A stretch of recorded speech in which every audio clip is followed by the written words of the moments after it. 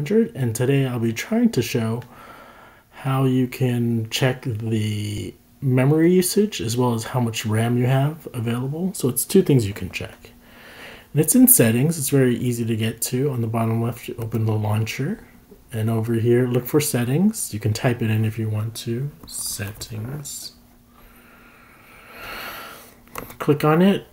And on the bottom left, you should see About Chrome OS. So if you're running at least Chrome 120, you should have this available. Click on About Chrome OS, and then click on Diagnostics.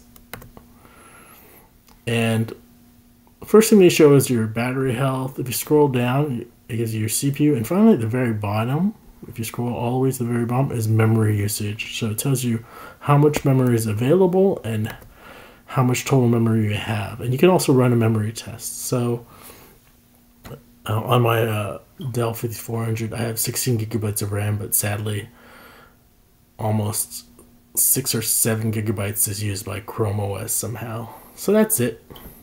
Just wanted to show this quick video.